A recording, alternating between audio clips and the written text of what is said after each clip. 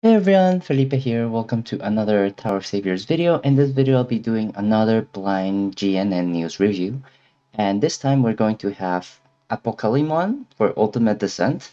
So this looks like it's gonna be the final boss from the movie, which tells me maybe there is going to be Omnimon for sure, because for those that haven't watched Digimon, this is the movie where Wargreymon and Metal Garurumon ended up fusing for the first time and creating Omnimon.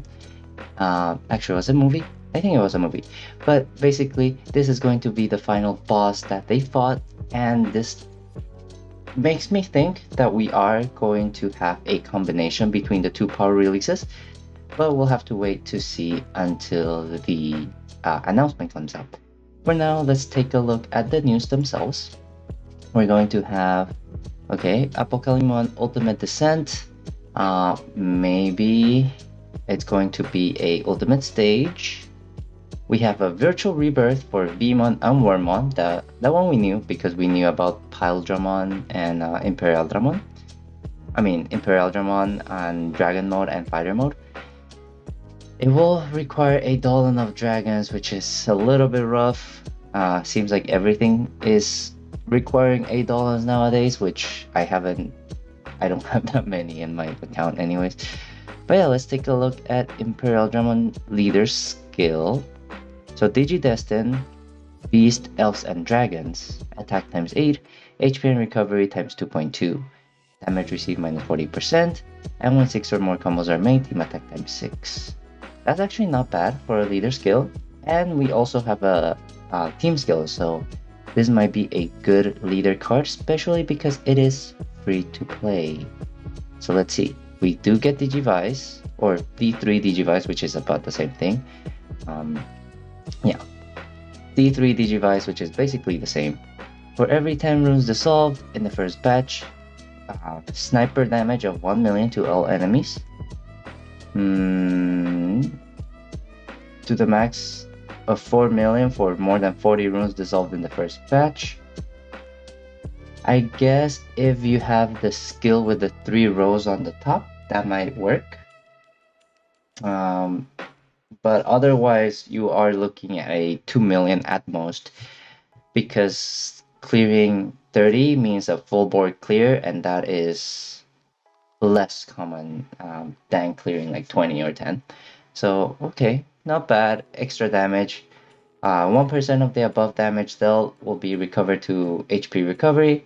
So as long as you are able to deal this damage to the enemy, you'll be able to recover, let's see, 40, so that's like 40,000, which is not bad because a lot of teams are running like 20,000, 30,000. But nowadays, like especially for Dragon teams, for Imperial Dramon, having a 2.2 HP multiplier on his leader skill, you're going to be looking at around 90,000.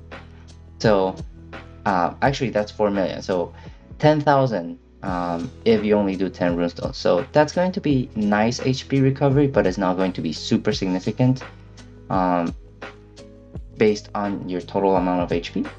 But it is still very good to have.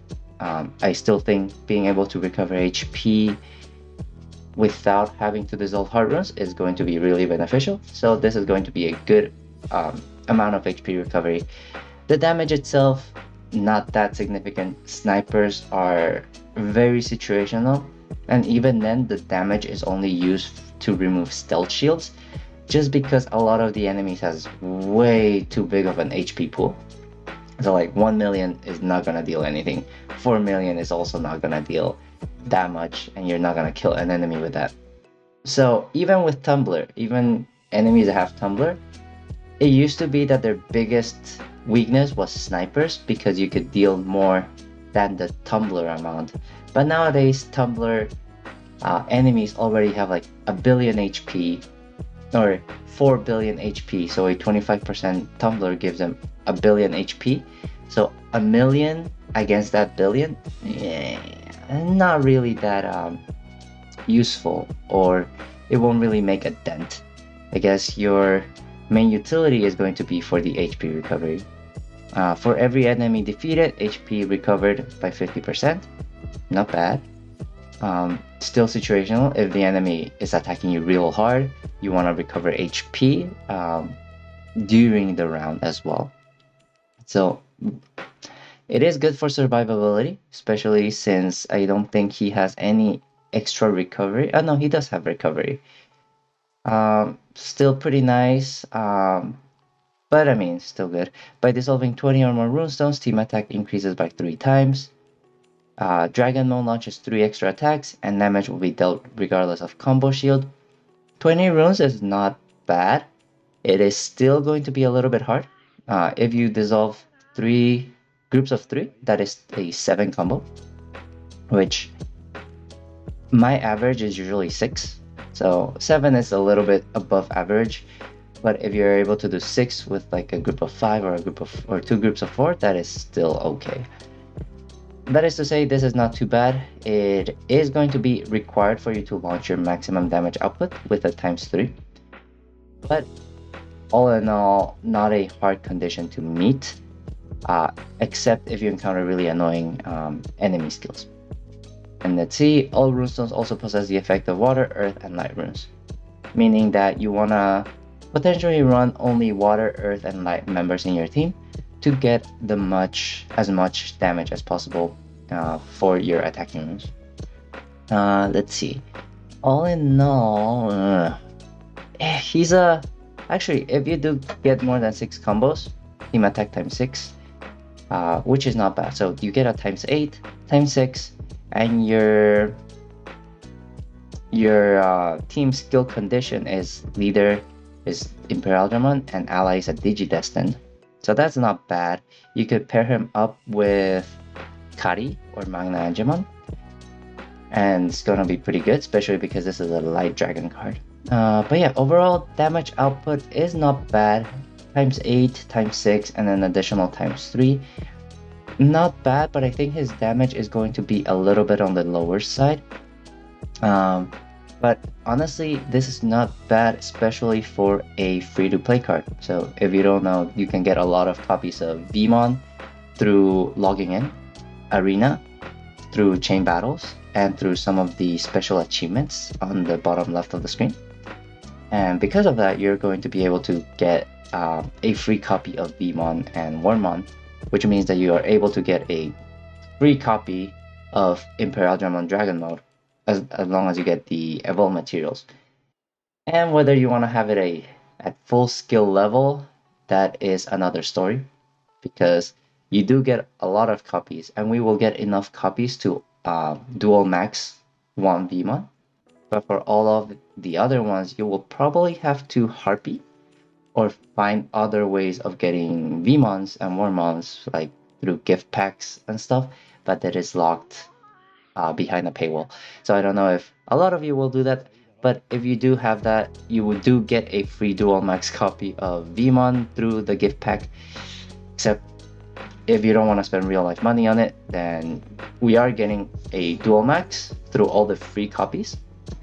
But for all other ones, we will have to spend harpies on them. But yeah, so as a leader, I think Dragon Mode is not bad. He does have a good damage. I think his weaknesses are going to be breaking enemy shields. You do get to break fixed combo shield, but everything else is not... you have to deal with it yourself. So any and all board hazards, so sticky, fire, or burning, electrified, weathered, all those, initial shield, puzzle shield, equal combo shield, quinterumental shield, enchanted shield, those are all going to be up to you to break using your members or your spinning skills. And because of that, it is going to be a little bit harder to bring this card as a leader for higher level stages, but it is still going to be possible depending on your members that you bring. The fact that you are able to bring Digidestined, Beasts, Elf, and Dragons gives you a lot of utility, because a lot of Beasts, Elves, and Dragons have a lot of utility. They can help you counter these boards. For example, you can bring Javanor, you can bring, or Fire Javanor, you can bring Kehun, Bahamut. If you need a time tunnel, you can bring Sora, Daji, Beasts. You can bring, I don't know, Victoria for Puzzle Shield, things like that. So in terms of members, he has a lot of flexibility for team building, except because of that, most of your team building is going to be focused on countering enemy skills, since your team skills and leader skills don't have that much in terms of dealing with enemy attacks. However, the fact that you do have a damage reduction is nice, but a lot of hard-hitting enemies have Phantom or Defense Brick, which, I mean, it will help you survive in certain scenarios, but it is less useful than it used to be in the past, in my opinion. But yeah, in terms of team building, I do recommend building him dual leader and ally, or bringing Kari and Magna-Angemon and Angelomon, because they also have a damage reduction and also pretty good passive team skills and active skills. So bring them over, and then that's good. Or just put them in your team, and that's also going to be pretty good as well. But yeah, let's take a look at his active skill. We have CD8 active skill, explode all runestones to generate water, fire, earth, light, dark, and heart enchanted runes of fixed numbers at fixed positions, which actually not bad. Actually, that's pretty good. Honestly, exploding all runes to generate a fixed board is always pretty nice, because this is going to give you less, you require less brain power to spin, and this is going to make it easier for you to spin, and you already know how the board is formed, so you can also get easy equal combo shields, you can get number shields easily, and things like that. So that is going to be pretty nice. For one round, by dissolving all runes in the first batch, character's attack increases by 3 times, and skill reduces by 2 at the end of the round. Actually, not bad, especially because if you get fixed numbers and fixed positions for all runes, that guarantees a full board clear, which basically guarantees 8 times 3 team attack, or character's attack. Yeah, actually that's less good. I mean, the good thing about this is that it guarantees your team attack up here of dissolving 20 runes. The character's attack, I mean, it's not bad. 8 times 3 character attack is not bad. Except it would have been better if you got a team attack bonus, but still something. And minus 2 CD, it's nice, but it's not gonna do much because this is CD8. So that's going to bring you down to CD6. Still, it will allow you to reactivate it faster, but it's still not that significant of a cooldown reduction. But yeah, it's not bad. I mean, it's a nice bonus, but I wouldn't count on it as a good thing. If anything, it is good for longer stages where you know you're going to have like 20 plus rounds, 18 plus rounds, things like that, because that means you can activate it more. But typically in stages nowadays, unless really necessary, you're activating skills like once every battle, because you're able to just like kill everything really fast and then activate the skill at the place you need it.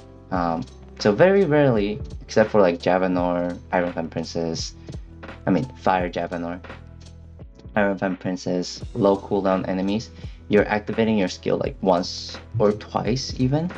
But yeah, CD minus 2, especially for a CD8, it's not that impressive in my opinion. Still a good skill though.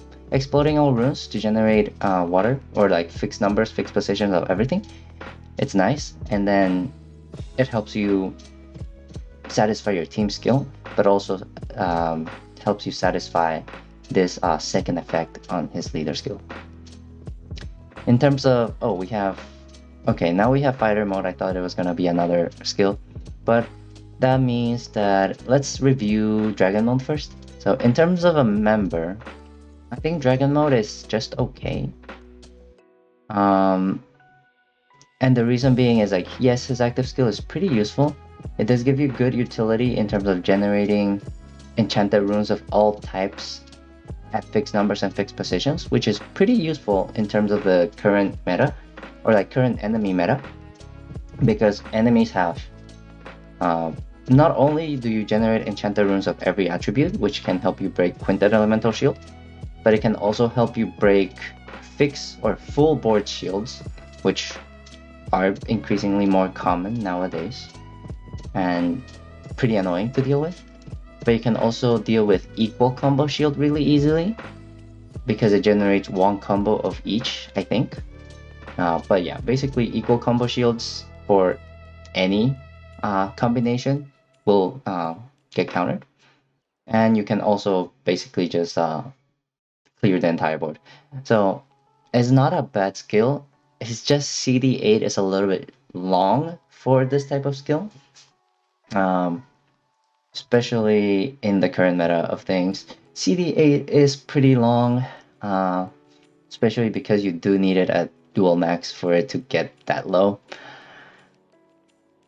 And light cards actually have a lot of utility already.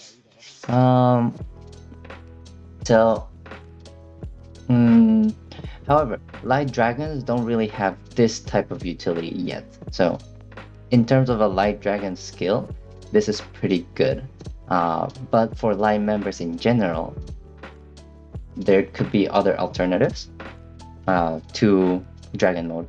But CD8, it might still be useful in light dragon teams if you need this type of utility, or actually in any dragon team. So that's still pretty good as a member. As a leader, I do think he is a pretty good leader, especially for a free-to-play, but definitely not top of meta. Maybe like high tier, not S tier, like A, like lower A tier, I guess, which is not bad, especially for a free-to-play card. Just because he does have the damage, or he has nice damage multipliers, times 8, times 6. But if you're not able to satisfy his conditions, then his damage is going to be pretty underwhelming. And you also don't have that much utility built into your team skill. And so Dragon Mode as a leader is okay, but not super broken or super good. Just okay. Okay, so now let's move over to the next part of news, which is Imperial Gatomon Fighter Mode. So Digidestin. Oh, actually. Wait, this is not bad. Digidestin, Water, Earth, and Light members. Attack times 9, HP and recovery 1.6. Dissolving 3 types of runestones, team attack times 6 additionally. And combo count and EX combo count increases by 3 times, plus 3. Actually, this is so much better. This is so much better. Wow. I mean, it makes sense. This guy was like the fighter mode was the second stage of Imperial Gatomon Dragon mode, so not bad. The only thing that's concerning me is that we're getting to the times 9 attack, and that's like annoying because power creep. But anyways, times 9 attack for your team, which is on the higher end, which is pretty good. Higher end of the meta. HP and recovery times 1.6. A little bit lower, so you are trading a little bit of HP and recovery compared to Dragon mode for more attack, but I think that's fine. Especially your second effect is going to be an easier to hit condition. 3 types of runestones. This is at the very worst like a 3 combo. And it doesn't have to be attributive, so heart runes also count. So it's actually a pretty easy condition to hit. Team attack times 6, basically free team attack times 6 and free combo counts. So honestly, not bad. Also it's not first batch only, so it's pretty good. Now let's take a look at the team skill. We have Digivice, okay, leader is Imperial Gatomon Fighter mode and Digidestin member. Extra 3 runes to movement time. If you dissolve light runes, team attack times 3. And Imperial Gatomon additional team attack times 3. And damage will be dealt regardless of initial shield. All runestones possess the effect of water, earth, light, and heart runes. So honestly, pretty simple team skill. But actually not that bad. Team attack times 3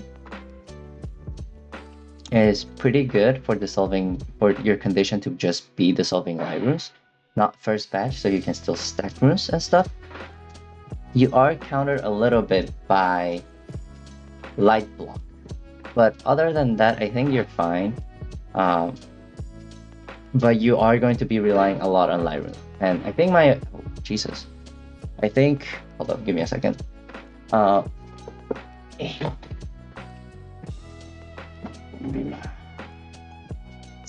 There's some kids outside that are like annoying. But yeah. 3 extra seconds movement time, not bad. Dissolving light runes is going to be your bread and butter. So no matter what you do in every board, even if you possess the effect of water, earth, light, and heart for all runestones, and you have attacking runes no matter what, you still want to aim to get light runes in order to reach your maximum damage potential. Because this is only at times 8 or times 9 times 6, if you add on this times 3, your damage is going to be pretty nice. If not, your damage is just going to be okay. So this card as a leader will basically rely on you dissolving light runes in order to be like max potential, which shouldn't be too hard unless you have light block, which it seems like it's a common theme between the DG Destined, where if you block their element, they're useless. For example, for Tai, if you block fire, he's useless. For Matt, if you block water, he's useless. And for Kari and Takeru, if you block hearts and light, you're also useless. So, seems to be a theme. But yeah, for this guy, I think as a leader, he is going to be better than Dragon Mode, just because of the easier conditions. And I also think ignoring initial shield, is easier to break, is more useful than fixed combo shield. So this is also a better shield break, in my opinion. And this is because for initial shield, you can only break it through skills or through craft. For fixed combo shield, if you are really good at spinning, you are able to break it with just a hand spin, because you just need to hit that combo.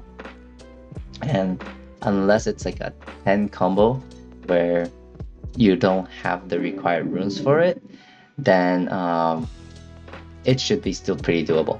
So I do think breaking initial shield is more utility than breaking fixed combo shield. So I do think Imperial Dramon Fighter Mode is going to be a better leader. And yeah, but still not super like meta defining. Like, it's a good leader, but like maybe here a little bit above Dragon Mode, but definitely not super broken. It will help you clear some endgame content, keyword some, but not like Nightmare stages and super like hard stages, because again, this is just a free-to-play card, and usually free-to-play cards will not be super powerful. It's still usable, but they're not gonna be like as useful as like jackpot cards, in my opinion. The only exception might have been Ultimate Armor X, but that was like so long ago, and I do think this is not a bad leader. It's just it will be outplayed by a lot of the other meta teams in the game, like Black Gold cards, current jackpot cards, and future releases as well. But yeah, now let's take a look at his active skill. We have Imperial Dramon, Giga Death, CD8. Oh, explode water, fire, and earth to generate light, enchanted dark, and enchanted heart runes. For 1 round, the character's attack increases by 8. Okay.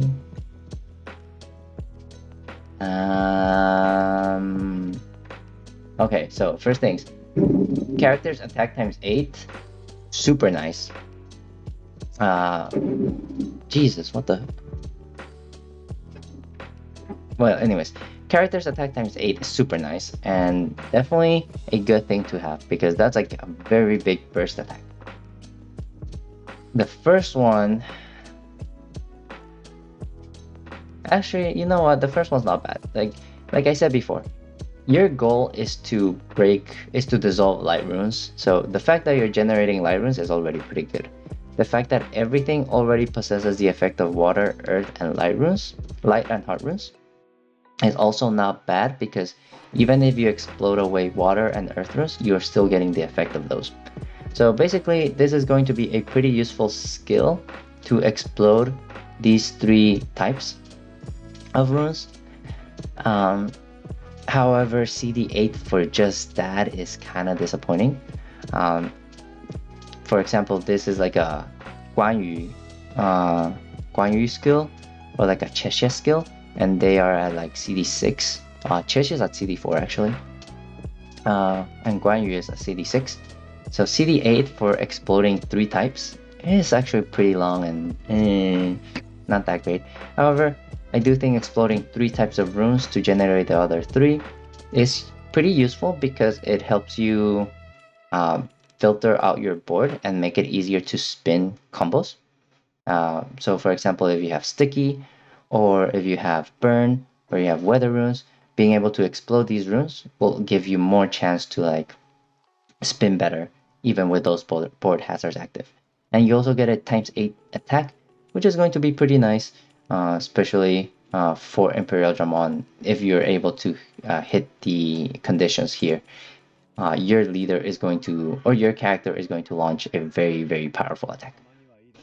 As a member though, I think the cooldown is way too slow to run him as a member. Because this utility you can get from something else, and the attack bonus, you can probably get yourself a team buffer instead. And so in the future, it might see some play, but I do think CD8 is quite long for him, which means that there are better cards for options as a member, especially nowadays where each member slot is very, very valuable. So yeah, now, so as a whole, I think he is not a bad card. I think he will be able to, yeah, he is going to be a good member, or a good leader, sorry. And an okay member, but I do think there's better options. But I do think fighter mode is a better leader than dragon mode, because of higher attack multipliers, easier conditions, and better like shield breaks. Again, he does suffer from the same weakness where you don't really have any board hazard team skills, or you also don't have any other shield breaking. So a lot of your team will be focused on breaking those utility, or satisfying that utility that you need. But yeah, overall, not a bad card, especially for a free-to-play. The only thing is going to be the materials to Virtual Rebirth, V-mon, and Warmon. So, you know, not a bad thing to have, but a little bit resource heavy, especially if you want to level up or Virtual Rebirth 2 copies, so you can have fighter mode and dragon mode. I do think running dragon mode in a fighter mode team might be useful, so you know, something to consider, but the amount of resources that you need to spend is going to be quite significant. But yeah, so next, oh, it is an ultimate stage. I thought it might have been a nightmare stage, just because usually nightmare stages are the last boss, which actually makes me wonder, what is the nightmare stage going to be? Because you know, normally nightmare stages are the last boss of, or like the big bad, like the big boss of the series, right? And this guy was like, wait, this guy was the final boss of the movie. I guess it might be like an evolution to this guy actually, like the one that looks like really ugly, brah, kind of guy. Either that or like maybe Myotismon. Oh, it actually might be Myotismon, the vampire dude.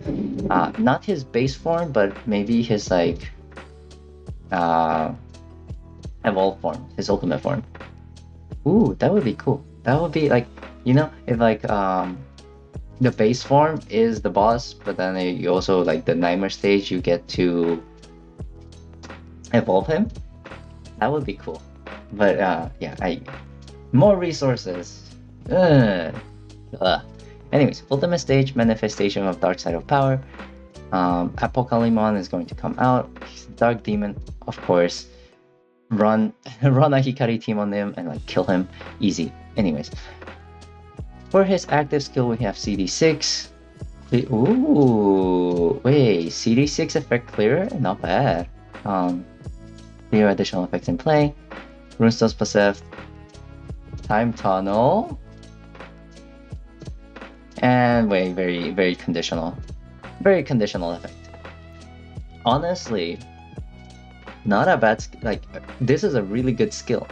The fourth effect, ignore that. Like, that's nice. That's nice, but that's not gonna happen. Like, the amount of black and white zones you come across, yeah, no, it's not gonna it's not gonna be convenient for you to run this for that specific scenario. Yeah, black and white.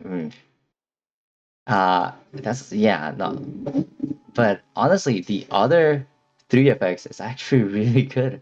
One, clear all additional effects. So this is amazing because you can clear effects such as the attack debuffs. You can clear effects like if you have like a attribute block on the side, step damage, I don't know, recovery lock, things like that. You can clear those effects, and that's going to be really good. I guess you can clear your own effects, but usually when you activate this, it's to get rid of enemy debuffs, and that's really good, especially at CD6.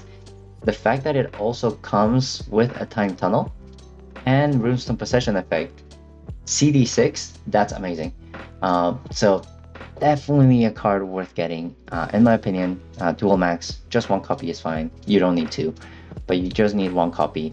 And then the fourth effect, if it happens, it happens. It's going to be super nice to get a ×10 attack bonus and deal damage regardless of fixed combo shield.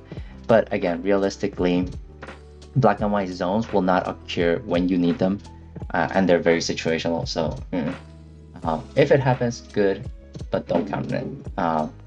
But the first 3 effects, holy shit, that's a good utility card for any demon out there. Demons don't really have that many time tunnels. We have like North and like some others. I think there's a fire demon that can do that, but I think yeah, CD6 time tunnel is really good, so definitely worth getting this card. But yeah, so new chain battles, we have Machine Dramon and Piedmon.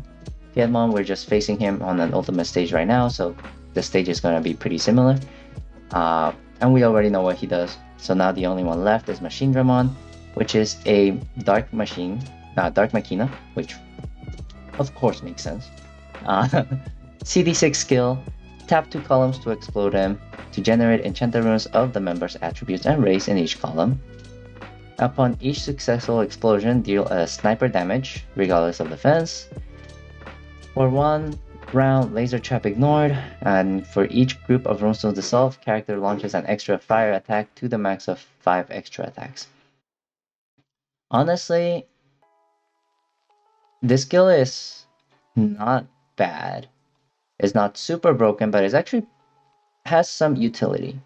I think being able to explode 2 columns of your choice is really good, especially CD6.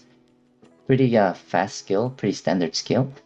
And so CD6 for exploding 2 columns of your choice to generate attributes underneath the members, it's really good. If, for example, you're running a Lilith team and you run out of water runes, you can tap this skill, choose Lilith, and then you will generate a column of water runes. Again, if you need like earth runes, you can tap the column below whatever, right? And it doesn't even have to be a machina. It can be a random race, so you can run them in a Daji team or like a non-mono machina. Like, you can run Nidhogg in a Lilith team, and you can still generate Earth runes underneath Nidhogg. And Machine Dramon is already giving you that extra Machina to reach more Machina fuel, things like that. So honestly, not a bad skill. You also deal a sniper damage, which can help break Stealth Shield. Again, snipers are very situational, and they usually only help break Stealth Shield. So if it happens, good. Typically, this sniper damage will not really deal that much, but it will help you break Stealth Shield at CD6, which is not bad. Laser Trap, that too, very situational. We don't really encounter laser traps that often, and even then, with a good time tunnel, you can basically ignore it. And then extra fire attack, extra damage, nothing super good. I think his main utility will be there to help you explode those 2 columns for these for your team, which is not bad. It reminds me of the EVA 13, which helps you explode 2 columns, and that is pretty useful already. Of course, EVA 13 has more utility, but this is still a pretty good skill at CD6. We also have bonding skills, which, yeah, they're bonding skills. Ooh, actually, what the? Sure. Of all the cards I expected in the game, I did not expect Ogremon to be one of the cards chosen for the collaboration, actually. Honestly, I thought maybe Wizardmon. Wizardmon is more it's more iconic. The monkey, Gatomon, the monkey dude, is more iconic. So yeah, I did not expect this guy to be there, but yeah. Digimon Hunter, Ogremon, you can get just an event mission, honestly. And then CD6, explode 3 columns on the right to generate Beast Earth runes and Beast Dark runes. Character's attack increases by 5, and character's attack will be altered into Dark. Honestly, again, exploding runes is nice, but CD6, CD6 is pretty good, but the amount of skills that he has is just okay. Earth Beast may have some utility in future Earth Beast teams, but honestly, I do think his skill is a little bit weaker and has more, there's a lot of more cards that can replace him anyways. So I wouldn't really count. I would still get him because it's a good skill to have if you don't have idea of what else to run. Just like I need 1 extra beast member, let's put him in. Your attacks are changed into dark, which might be good depending on whether the enemy has a non-dark damage reduction. But in that case, this could be useful. Say for example, you're running a mono earth team and you encounter a light enemy that only takes damage from dark attacks. If you activate this thing, not only do you get a dark attack, but you also get a character bonus or character attack bonus of ×5, which can potentially help you kill that enemy. So maybe it has some utility, but I still think it's a pretty underwhelming skill in normal applications. Because in normal applications, this dark attack won't really do much. And the ×5 will still be nice. So CD6 for ×5, not bad, I guess, but also not super good. But yeah, Leomon, when the character is triggered, and character skill CD -1. Actually, oh wait, this is for Leomon, never mind. I was like, if you could reduce this cooldown by 1, maybe, but that's for Leomon, never mind. But yeah, actually, yeah, so honestly, a lot of things I did not expect. Apocalymon I thought might have been I didn't know he was gonna be in the game until I saw the banner, the news banner, and then I was like, oh shit, it's gonna happen. And potentially you're gonna release Omnimon by the time they release this Ultimate Stage, maybe, I don't know. And then we have Ogremon, which honestly I had no idea they were gonna add him. I thought they would give like other cards that were more iconic, but I could be wrong. I don't know what else is coming for the 4th week, which is probably going to be the last week. But yeah, so Machine Dramon, we knew that because we knew the 4 masters were here. And Imperial Dramon, we knew about the Virtual Rebirth because when they announced Digimon, they did announce that they did add his name in one of the D3 team skills. So like here. And I was like, ah, yes, they're going to Virtual Rebirth Imperial Dramon. Cool. So that didn't catch me by surprise. In terms of leaders, they're actually not bad. Not good either, just okay. And as members, there might be some utility in the future, but for line members, I do think maybe Imperial Dramon Dragon Mode has a better member skill than Fighter Mode. But all in all, they're still pretty good, cool cards to get, honestly. I'm still gonna get both. Just because, one, I love Digimon, I love the artwork. But in terms of power level, I do think they're a little bit on the lower side, but it makes sense because they're free to play. But yeah. Cool. Virtual Rebirth. Yeah, that's all for this GNN blind review. I really apologize if you heard anything in the background. Apparently someone's doing construction out there, and one, it's annoying me, but I really hope it does not translate to the video too well. I do have a filter running, so hopefully that can help mitigate the sounds that you're getting on that end. But yeah, that's all for today. Thank you for joining me in another blind GNN review. And as always, stay tuned on my YouTube channel for more Tower Saviors content. For now, stay safe, stay healthy, and I will see you guys next time. Bye everyone!